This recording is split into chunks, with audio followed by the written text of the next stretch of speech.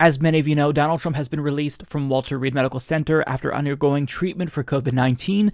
And after seeing some video clips that we're going to get to here, it's evident to me that he is a lot more sick than he's leading on. And these videos are shocking to me. Like, you can see him visibly in pain, gasping for air.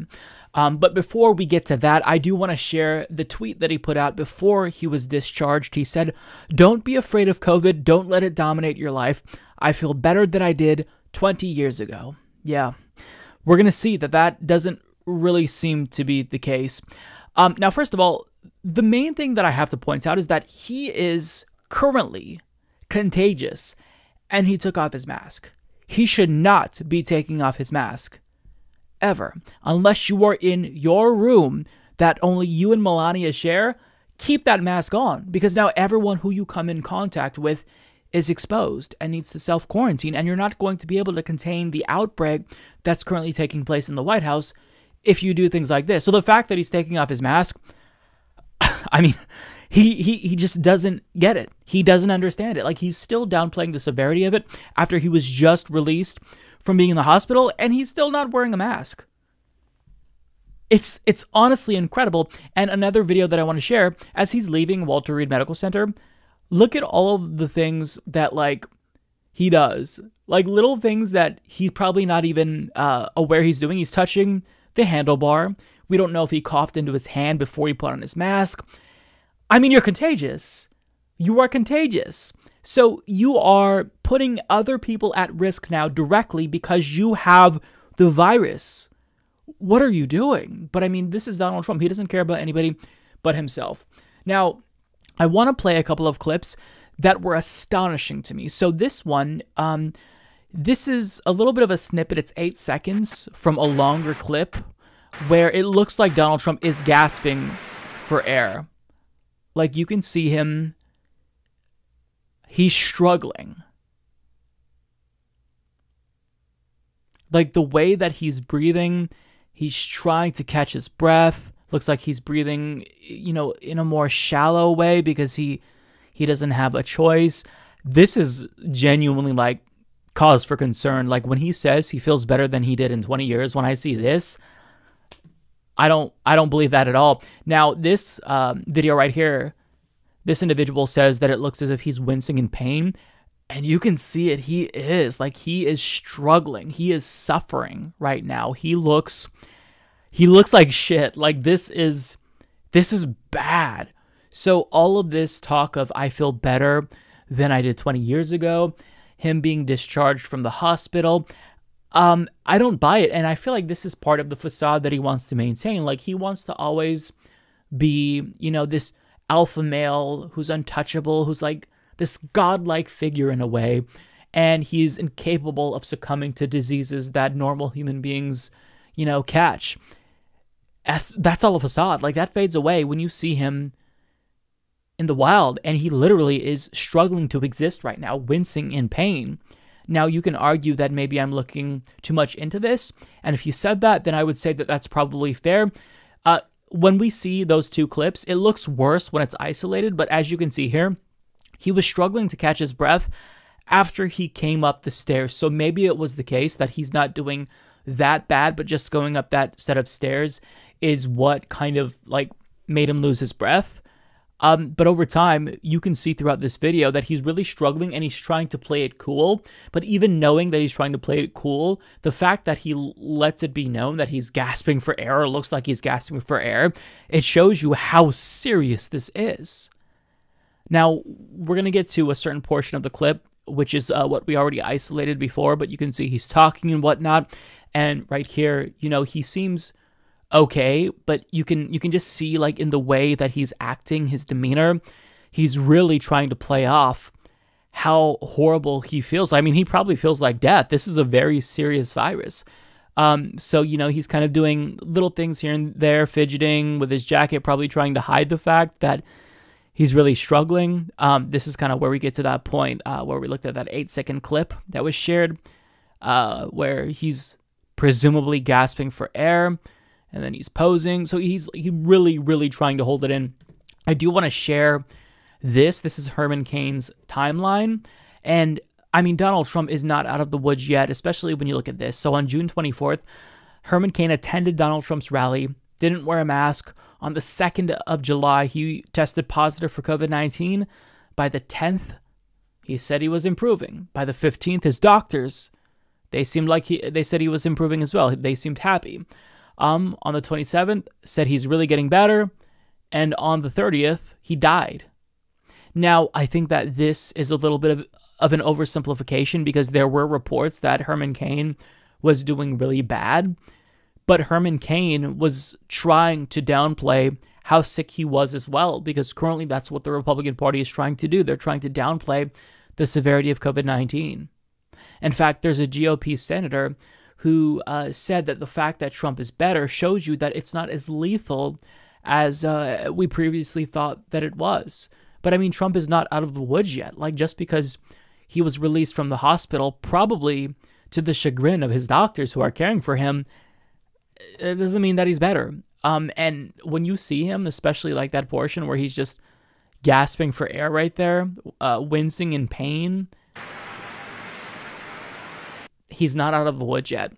Now, I do want to share this video. It came out after we got the footage of him presumably gasping for air. And I say presumably because we don't know. I mean, you can only make a sophisticated guess based on what you see. But I mean, keep in mind that this is just me. I'm no medical expert. I'm not a physician. So when I say it looks like Trump is gasping for air, maybe that's just my perception. But, I was thinking, okay, maybe he's not as bad. Like, maybe this isn't as severe of a case. The fact that they're giving him supplemental oxygen, sure, that is...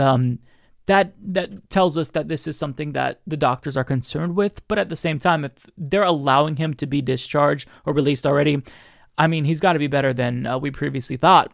But those videos, it's changed my mind on this. Now, this is what he released. You can tell he looks better here. I just left Walter Reed Medical Center, and it's really something very special. The doctors, the nurses, the first responders, and I learned so much about coronavirus. And one thing that's for certain, don't let it dominate you. Don't be afraid of it. You're going to beat it. We have the best medical equipment. We have the best medicines, all developed recently. And you're going to beat it. I didn't feel so good. And 2 days ago, I could have left 2 days ago. 2 days ago, I felt great, like better than I have in a long time. I said just recently, better than 20 years ago. Don't let it dominate. Don't let it take over your lives.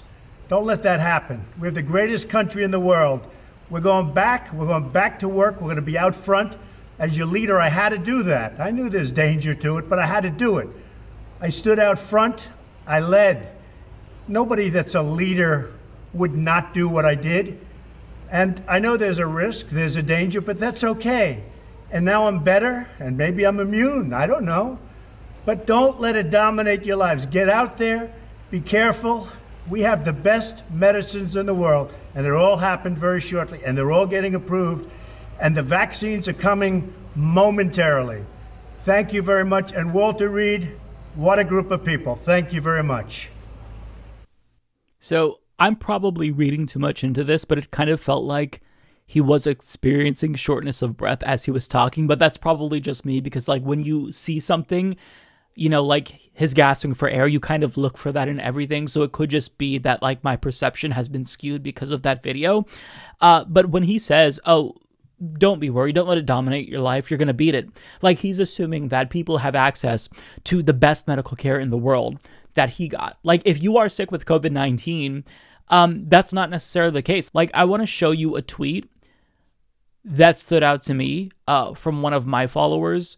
So I responded when Trump downplayed COVID-19 earlier. I said, don't be afraid, folks. If you get infected by COVID, just get a helicopter to escort you to the hospital as a precautionary measure to receive the best healthcare available in the country, all free of charge. Now, somebody actually responded to that with a quote tweet saying, my mom had to go to 3 different ERs on 4 different occasions after testing positive. They didn't accept her until the 4th time when she was literally gasping for air and going unconscious from hypoxia. Yeah, so not everyone is Donald Trump. Not everyone is the president of the United States. Not everyone is going to get access to a team of physicians who are working around the clock to make sure that you survive this.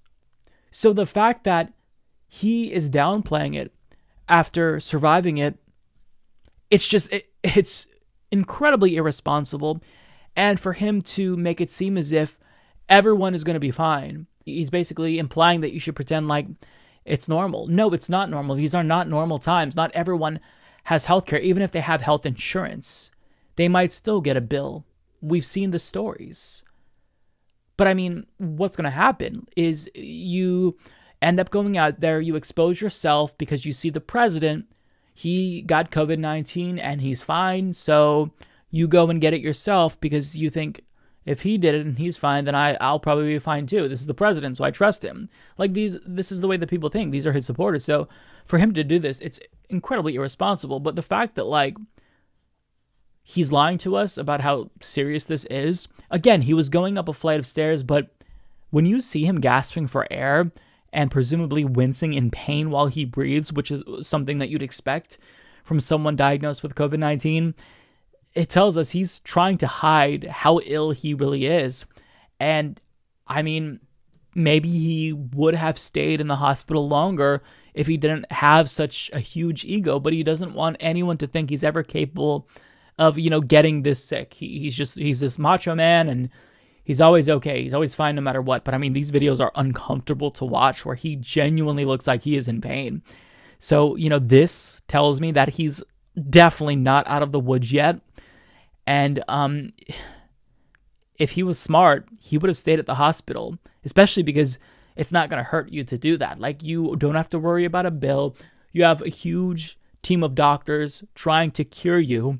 You have nothing to lose, but his ego is getting in the way of his own health and safety, which is just astonishing to me, because even if you're narcissistic, you'd think that you'd at least have this instinct to, at least, I don't know, a self-preservation, but his ego overrides everything, including his own physical health. So it's just crazy to me that the president is this sick, and he's not only pretending to be normal, but trying to get everyone else to act like everything is normal as well. It's crazy.